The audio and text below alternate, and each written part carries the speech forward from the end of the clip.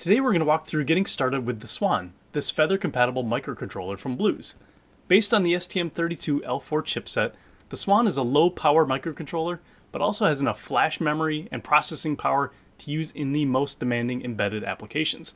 It's also the most extensible feather-compatible MCU on the market, with access to 55 pins for additional I/O via its castellated edges. Now, to program the Swan, you can use a variety of common tools like the Arduino IDE, STM32Cube IDE, or Visual Studio Code with the platformio extension. We're going to focus on VS Code with platformio in this video, so you want to make sure you head to code.visualstudio.com to install VS Code. Then install the free platformio extension via the extension menu within VS Code. Now, if you're curious about using Swan with Arduino IDE or STM32Cube IDE, be sure to consult our guides available at blues.dev. Swan also supports a variety of programming languages and RTOSes such as Arduino, CircuitPython, C, C++, and Zephyr. In this video, we're going to focus on the Arduino programming language. Again, if you want to use Swan with CircuitPython or Zephyr, for instance, take a look at the guides provided again at blues.dev. Okay, assuming you have VS Code and platformio installed, let's go ahead and create our first project. Open the platformio extension by clicking on the platformio logo in the menu bar. Next, click the Open option under the PIO Home menu, and finally New Project to create a new platformio project. In the provided project wizard, give your project a name, choose the Blues Wireless Swan R5 as your board, and choose Arduino Framework as your framework. You can also override the default location where your project files will be saved if so desired. At this point, platformio may need to install a variety of software dependencies. Please be patient, as these installations may take a few minutes or more, depending on your computer and network speeds. Once dependency installation is complete, your platformio.ini file will open. This file allows you to configure deployment options and manage project libraries. To develop on the Swan with the note card, replace your generated platform.ini file with this. Now, I don't expect you to copy code from the video, so be sure to head to the Swan Quick Start on blues.dev to copy this into your project.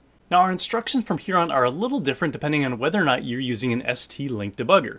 Now, these devices make it much easier to both debug and upload sketches to an STM32 based MCU like the Swan, so we highly recommend using one. They're available in the Blues store at this link. So let's start with the happy path of having an STLINK. If you don't have one, just sit tight, or you can fast forward to the next section. Now, first, when using an STLINK, be sure to change the upload protocol to STLINK in your platformio.ini file. Next, you'll need 1 or 2 micro USB cables. I'll explain what I mean in a second.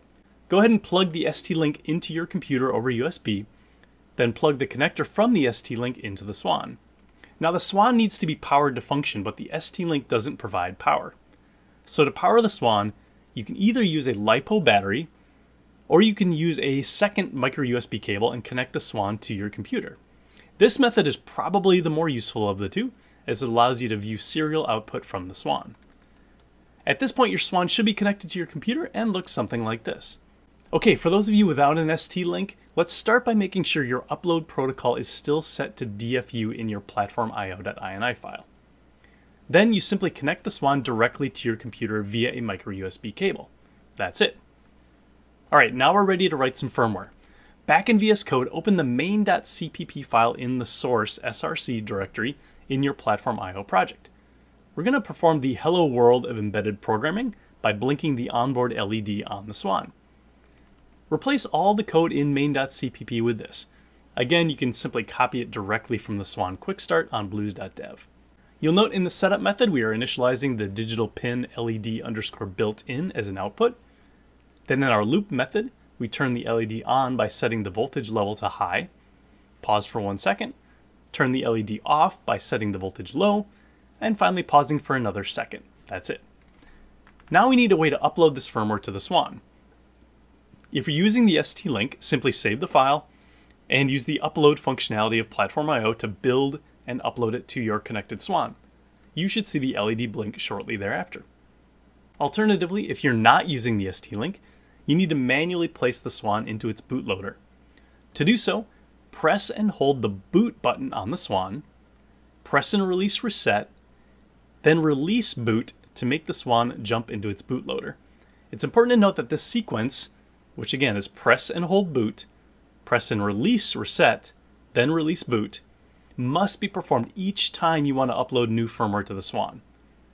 Once the Swan is in bootloader mode, you can use the same upload function of platformio to build and upload the compiled sketch to the Swan.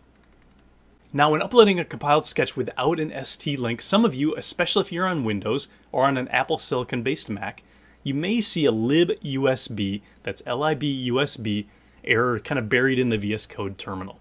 Don't panic, this is a very common issue when programming with STM32-based MCUs. Just consult the written instructions we've provided in the Swan Quick Start. To summarize them, on Windows you may need to install a generic USB driver that supports libUSB.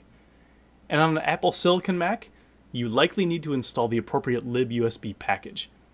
You can do that via Mac ports with port install libUSB, or with Homebrew with brew install libUSB. Just note that as of the recording of this video, if you use Homebrew, that libUSB package also requires you to have Rosetta installed.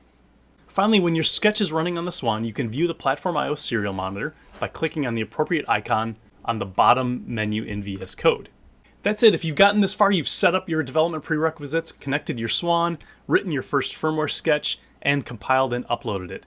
If you have any questions at all, be sure to consult the Blues forum at discuss.blues.io. Thanks.